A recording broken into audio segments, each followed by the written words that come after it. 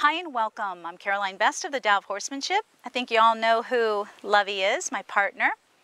We are going to be continuing our #1 secret to riding in balance and confidence with your horse. We're going to be continuing this 3-part series, and today is part 3.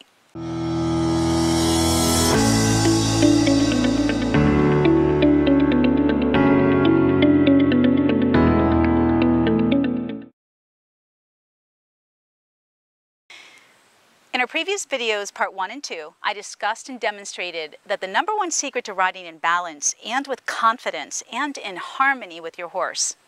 And it had nothing to do with the rider's experience or skill sets either. We looked at what that looked like with Lovey in the previous videos, and we will dive in even deeper today. Good girl. Being a good or even great rider begins with a good or even greater riding horse. And this follows the great masters in classical horsemanship, in the academic art of riding. They always prepared their horses movement before the rider was introduced to the movement. So this isn't anything I'm making up. This is something I've been following from the great masters of classical, dressage, the art of horsemanship, and the academic art of riding. And this dates back hundreds of years. So no matter how big the movement is with your horse, having a horse that is smooth, relaxed, and regular, as well as balanced in their movement, will help most riders learn to ride well, feel confident as if you're in control with your balance point, not to mention definitely being able to sit that movement fluidly. Not to mention, riding a smooth horse allows a rider to focus on themselves, learning the many pieces of rider mechanics necessary to being a good or great rider. Developing a horse's movement should begin on the ground and with the lunge, preferably the free lunge. And so today we're going to be talking specifically about free lunging and what that should look like. And Lovey is one of my schoolmasters, but she's also out of shape. We haven't trained this way in a year and a half. So just like the previous 2 videos, you're going to see her a little off balance. It might be easier for Lovey to travel tracking to the right or left in a more collected movement, meaning she won't be as hollowed. She'll have more of a rounded top line and a longitudinal stretch. So we're going to talk more about this and what it should look like. But it's good because a lot of your horses are going to look a lot worse than Lovey, going to look like Lovey. I doubt most of your horses are going to be able to stretch like you'll see her. It takes a long time for a horse to be able to stretch in this movement. And like I mentioned in the previous videos, being able to stretch down, the horse being able to put their nose on the ground and trot and stay rhythmic and regular and relaxed. So rhythmic and regular means they have a consistent tempo. They don't speed up and they don't slow down. So that takes a lot of time, you guys, in development, because a horse really has to use their hind end to control all of their balance and movement. And so it takes a while, obviously. And, excuse me, the longitudinal stretch is so important because, as I've been mentioning, it is what I refer to as Pilates for horses. And so if you just do this with your body, and this is really important to understand the biomechanics, I often like to teach it in my students first, in their bodies, my riders, because this is what the horse is going to be feeling in their body. It's not what you're going to feel as a rider. It's what you're going to be doing this because this is what your horse is feeling in their body. So if these are my hind legs and these are my front legs, and I just lean over and stretch and allow my head to come down straight, what happens through my back and my shoulders and my neck? Wow, it starts to stretch, doesn't it? And the opposite would be if I tensed up and pulled my head up, like a horse will do when they're off balance. They raise their head up to catch their balance because their hind end isn't developed. And so when I do this movement, ow, wow, that hurts, and it tightens up my shoulder, and it tightens up my back, and I can start to feel specific points along my spine, my top line, where it's ouchy. So the more I stretch, wow, I might be tight, it might be a little sore, but this sure feels good. And so the Pilates for horses, the whole purpose of stretching is to stretch so that you can also stretch, lengthen, and strengthen. Those three words, they are paramount to this free lunge, to any of the lunging. They must have a longitudinal stretch. So the stretch allows the horse to lengthen the tendons, lengthen the movement, and while they're lengthening, they're also developing strength. And that is the key to developing elasticity and collection in the movement. It's the key, it's the whole foundation. Reason why I don't real quick want Lovey touching the weeds or the grass is because I sprayed weed kill in here. It's been raining all summer, you guys. It's been impossible to get out here. In the winter, this is nothing but sand, but she keeps smelling it, and then she does the Fleming because for some reason, horses are attracted to weed kill. So be careful, don't let them eat it. So that's why I keep after her, not to touch it. All right, so in the previous video, part 2, I explained what equipment to use and the size you need, and they're both very important.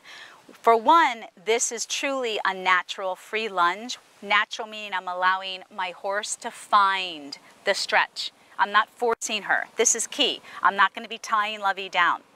You should never do that. So it may take a lot longer, but it's so worth it because during the process of teaching your horse how to relax into the movement and produce this stretch, you're also working their mind. And so a lot of horses have a lot of bad experiences with round penning and lunging, and it does take a while to introduce this way to them where they find safety, comfort, and relaxation. Meaning you're not in here running them around. They're never going to develop properly if you do that. So we're going to start out always slow at the walk. The walk is so underestimated as a gait. And we're going to work on the big walk. And the whole purpose of the big walk, and I'll talk more about this when I demonstrate it with Lovey, is that Lovey just keeps lengthening her stride. All right? Lengthening her stride. And in the beginning, when your horses are tight, they're going to pick up a real tight little trot. It's going to be really hard. Because lengthening and stretching, woo, these are muscles that they've been using like this for too long, just like us. So in the beginning, if all you do is sit in front of a computer and you're tight in your upper body, and then all of a sudden you take your first Pilates or yoga class, or you just start trying to stretch, you may not be able to get any farther down than this. And then the more you stretch, the more you keep doing it, the more you keep doing it, well, it's the same principle for the horse. And it's super important to do it correctly and to do it slowly. So that's why we're introducing the free lunge at the walk only. Of course, I'm going to show you what her trot's going to look like when she looks relaxed and fluid enough, and I'll show you what her collected canter, maybe today, maybe I won't. Lovey will tell me by watching her body, and I will be talking about it, what she's able and capable of doing today. Now, she's a schoolmaster, but she's out of shape. And she may not mentally be able to relax right away, like I explained in the previous video last week. It takes her a couple of days getting back into the swing of things to just really relax because she's got such a high work ethic. So you really do need to know your horse. They're all so different.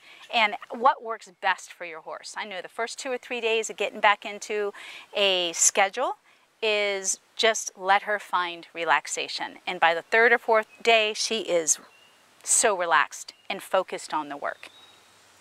Not all horses are like that though. Okay, so you got to know your horse.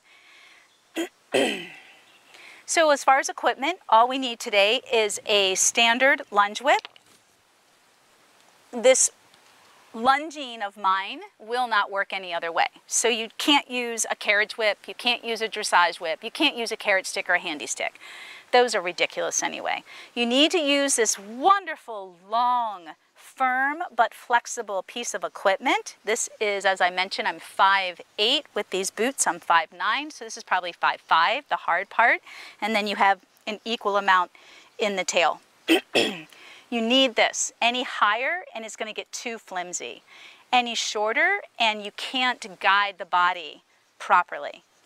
Okay, so this is a guiding instrument. It's a tool to communicate to your horse and guide the body. All right, it's all you need right now in the free lunge. It's all you need. I love you too, you sweet girl. Now this round pen is at least 50 feet in diameter. These panels are 12 feet in length. I don't remember how many I have, but at least a 50 foot. Lovey is a pretty standard size horse. She's 16.2, 16.3. She has a really nice stride. She really lengthens. You don't want anything smaller than this, mostly because you want your horse to learn to travel straight. Straightness, this is straightness training right now, straight on a circle. So if you have a 40 foot, it's going to be too small for her to really find it, especially in the beginning, because your horses are way unbalanced, you guys, all of them. And this is how you test it. And so if you have a second or third level dressage horse that does a ton of lunging online and you feel that they're straight and balanced, can you put them in a round pen? And can you ask them to come in, or on the line, online? If I had Sundance in here, Lovey's not as good as Sundance by any means. Sundance would be able to stretch, do her little warm-up, and then I'd be able to have a 5-meter collected canter around me, free, and Sundance would be bent in the direction of movement. So that's where you're headed with this. And my God, when you ride that at that level, I mean, all of her movement is so smooth. Sundance, even though she has a big movement, it is very fluid. Much easier for us to learn to ride.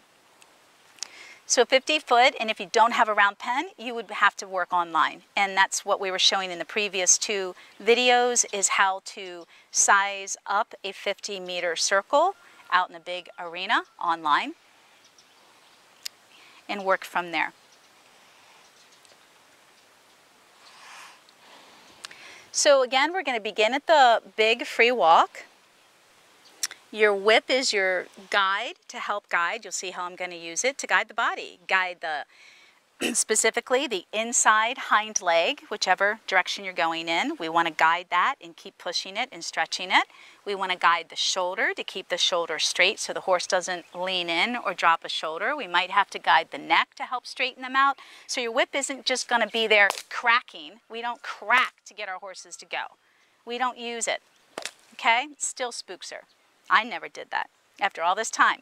And we're not going to be using our whip like this either. The whip is not to make the horse go. This is called overfacing your horse. It's scary because it's overstimulating and overwhelming, especially to a really sensitive horse like this. She's very high sensitive, very intelligent. And so you don't need a lot with Lovey.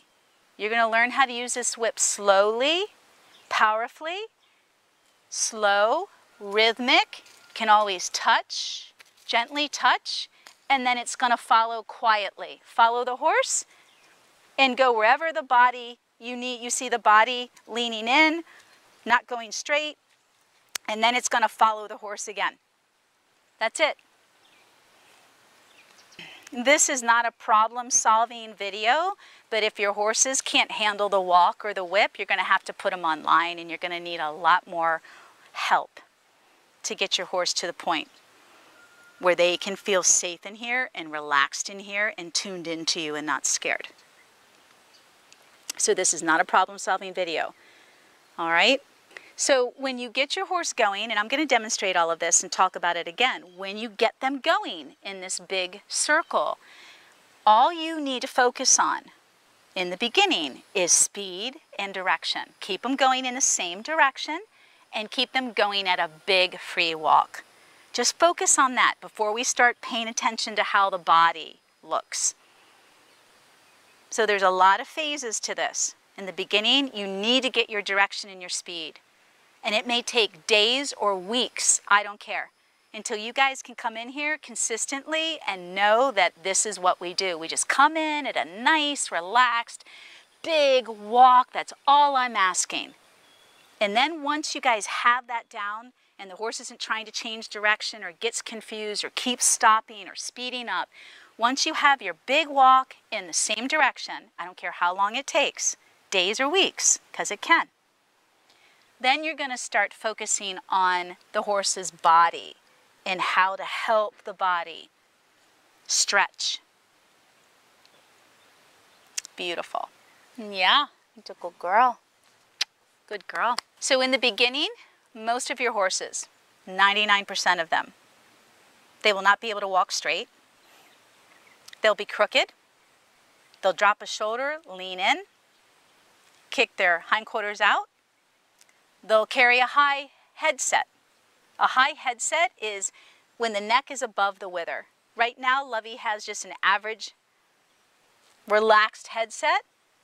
I eventually want to see it get lower, lower, and lower as we're walking. So anything above what you see right now, that means the horse is what? Look at me, tightening up their shoulder and their pole and using their 2 points of resistance in their top line, their pole and their shoal, to balance themselves. Now, there are the cases where the horse is just nervous in here. Nervous for lots of different reasons, and they'll carry their head high. I've seen many horses carry their head high and still be able to track up and have a really excellent balanced movement. So a high head is mental and physical. Mental meaning they don't feel relaxed, they don't feel safe in this space, they might have had negative experiences, maybe you're confusing them, all the above. It can also mean that they're physically unbalanced. In either case, you're going to keep doing this work until they relax, mentally and physically. Horse might be nervous. Most horses are nervous in here again. They start to panic, whether you're confusing them or they've had bad experiences. I mean, most horses are going to do that. They have a short stride versus a long, stretchy stride, and not able to track up. So this list that I just went through represents most of the horses out there. So just know that it's going to take time, days or weeks. And it should. This is classical training where we work with where the horse is. We're not here to make her do anything or force her to do anything she's not ready to do. And what is the ultimate goal for me and everything? There's 2 key words, connection and relaxation. I want my horse always connected to me mentally, in the heart, and physically. And then I want relaxation. If I don't see connection in every horse I work with all the time or a level of relaxation, I'm going to do something about it. I'm going to change that. All right, so let's show them what that should look like, my dear. All right, guys, so Lovey's a little apprehensive. Like I said, you got to know your horse, and I can pick up my whip and just pay attention to all of this. Look at her. Her head's up high. What'd I say? Always an indication. Eyes are a little big. And it's like, oh my gosh, Lovey, how many years have we been messing around with this? Relax. But I have an overachiever, and I also have a horse with leftover trauma from her early days on the track. Some things they'll never let go of. It's called PTSD. It's real. But just pay attention to it, because if I don't have a horse that's what? Connected and relaxed, things are going to start to spiral out of control. And this is not a problem-solving video. So for those of you that are interested in learning how to start and finish your horse, including all of this, that's what my Mastery Membership Riding Foundation program is all about, because it dives in deep and helps you problem solve while it sets you up with a step-by-step curriculum on how to achieve all of this. All right, all of this, the whole relationship, the connection piece, the riding bitless, the riding bareback, bridleless, the lunging, the relationship, having a really well-balanced and well-rounded horse. So we always start in the center, because this is your good test. Can your horse come with you in the center? I don't want my horse coming into a space like this and anticipating or thinking that we're just going to go. Where's your connection? She needs to come in here and just wait. And often we do some bonding and loving and grounding and getting us in a really good state of mind before we begin. Yeah, she's looking pretty good. Good girl, love. So I'm going to back her up. Good girl. And I'm going to send her to the left, because I recommend that you always start off on the easiest side. And if you don't know which side your horse travels best, this will help. And I think in the last video we started on line to the right, and it was really hard for her to relax. And so the left was a lot easier. And it could vary. It could vary. Good girl, love. I'm going to back her up a little bit more. Good girl. And we're just waiting. I don't want her anticipating anything. Good. I'm going to send her to the rail and add a walk. So watch my whip, guys. It's going to push her body parts out. See how the whip's just going up and down from the ground up. Nice and quiet. Good girl with the stretch, love. Come. Good. So get her on the rail. Good. Use your whip to just go towards the shoulder. Yep. Or the haunches. Good. So if she started to lean in or come in, I would use the whip up and down from the ground up and down. Just wave it up and down like this to keep her straight, the shoulder straight. Good girl. So that's a really awesome stretch. I'd like to see a big walk though. So push. Yep, keep pushing. Good girl. I recommend that you start counting the 4 beat to the walk. 1, 2, 3, 4. 1, 2, 3, 4. This is what I teach my riders, that you start to embody the rhythm that you want to ride. It's magical, especially when we learn to lunge this way and ride this way. And I don't want her eating, so that's a good correction, because there's poison. I know, thank you. Yeah, you got a good bite on the arse on that one. Good girl. Yep. My horses do not know voice commands, so I don't use them and I don't recommend them. Because your horse can listen to the voice command and still have their mind somewhere else. Not good. Good girl. So count your 4 beat again. You count the 4 beat. That's the beat you want her to walk. 1, 2, 3, 4. 1, 2, a big walk. 3, 4. 1, 2, 3, 4. She slows down. Push the energy forward. 1, 2, 3, 4. This is how you start to get synchronized, you guys. This is part of the depth of connection that I teach you all. And this is what keeps you safe when the horse is this focused on you. Good. And it feels good. Good girl. Lots of positive. Now look how far back I am. See how my whip? I'm parallel to my horse right now. So I don't want to see you guys get any further ahead. Good girl, love. You just keep counting that beat, embody it, push her. Maybe give her a cluck, your supporting aid. Good.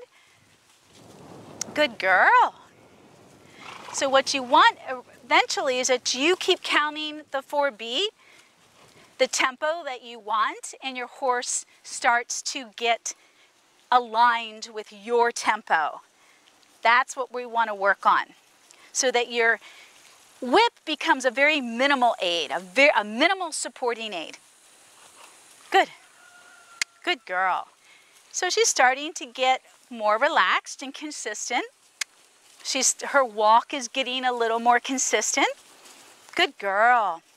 I want you guys to pay attention to her body and what's working, how she's using it. So the more she lowers her head, the more she opens up her wither area in her shoulders, and that allows her to get a better reach with her 4.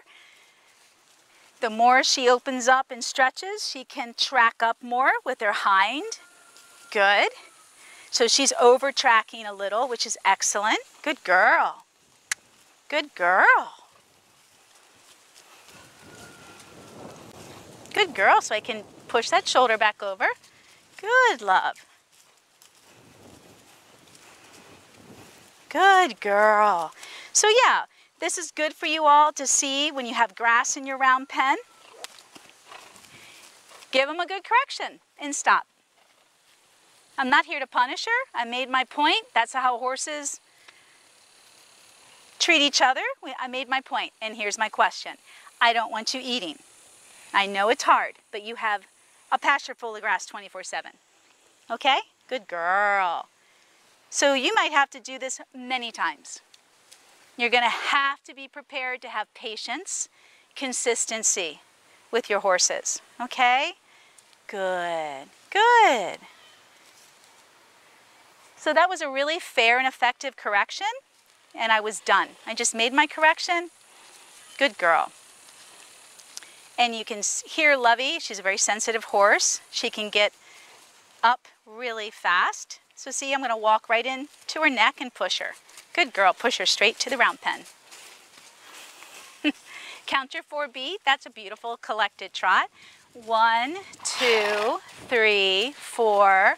1, 2, 3, 4. So that's how awesome it gets when your horse comes back to your tempo. Good girl, because you're going to want to ride this way, you guys.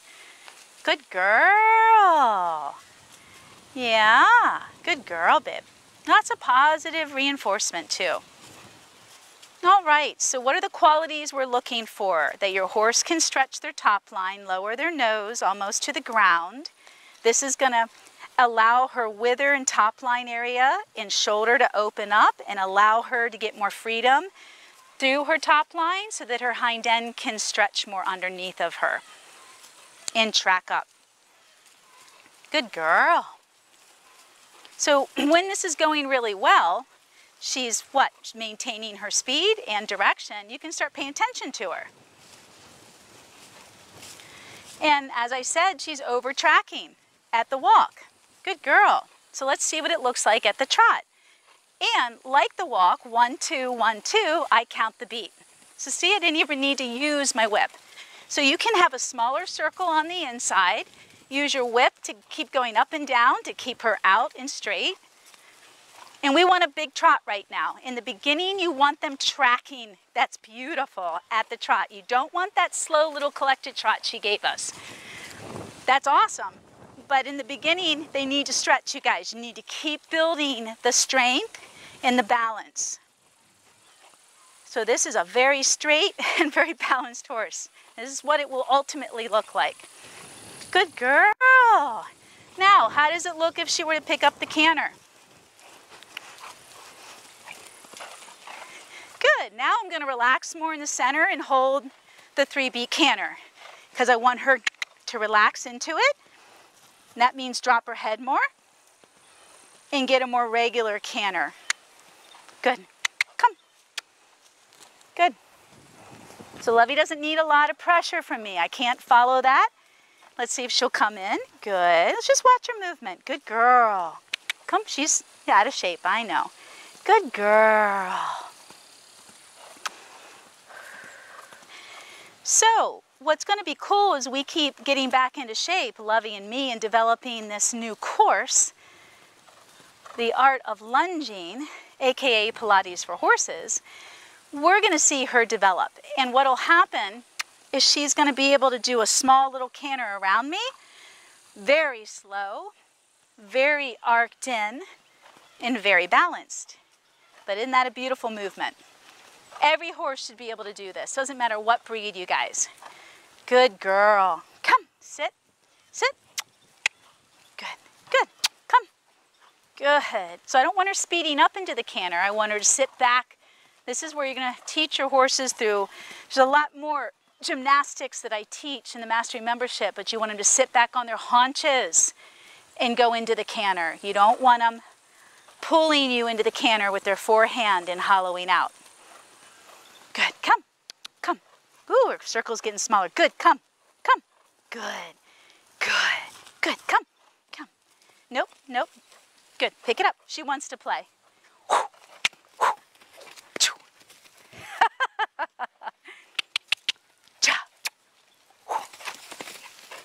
Come here. Come. Yep, good. Come. Come. Come. Come on. Come on. Good girl. Come. Come. Come here. So when you watch Lovey play, she's kind of all over the place right now. She's not picking up her correct lead at the canter. Her movement is not very graceful, and I want you guys to see this because this is why when we start Liberty training, we don't just start here. We don't just start moving our horses around and get them all excited, because if they're not balanced, they're going to lose their minds. And if they're not balanced physically, they're going to hurt hurt themselves. But I want you guys, because this is going to be a barometer now. This is the beginning of us getting back into shape. So this barometer, you're going to be like, wow, Lovey wasn't very fluid. And she was really, in other courses of mine years ago, like the OTTB course, and possibly the Mastery Membership, you're going to see a much more fluid horse. But again, we are out of shape. Won't take us long to get back into shape, but you need to train your eye. And you might look at this and go, wow, that looks really great. It isn't. It's about 50% of how good it should be. It's sloppy, she's not as fluid, she's not taking enough time to just that nanosecond to kind of sit back, gather her body together, and then change into the next movement. She's kind of just all over the place. It's both mental and physical. All right, come here, girl. Let's do the other side real quick. Come. So one of the key things that's so important right now to see is how I could get Lovey really revved up and get her right back into a walk. That took a long time because of the way she was previously trained as a racehorse. And a lot of your horses are going to be that way just because of the way they've been trained in general. So the round pen and or lunging has been a very chaotic, negative experience. Horses have been pushed and made to go, go, go. There's no connection. Nobody's looking for relaxation. And you're not going to have any safety. And the irony of all of that is they tell you to just go do it to get the energy out of your horse. And really all you're doing is developing more chaos, more adrenaline in your horse. And they might be tired a little bit by the time you ride, or at least manageable. But you're not really going to have the level of safety. And this is part of developing your confidence. Develop the horse. Get the horse to be safe. What does safe look like? That I can push her go button and boom, go. And I can pull it right back down to a whoa. Pretty cool, huh? Hi. How'd you like to ride like that? Maybe not that crazy, but that connected. All right.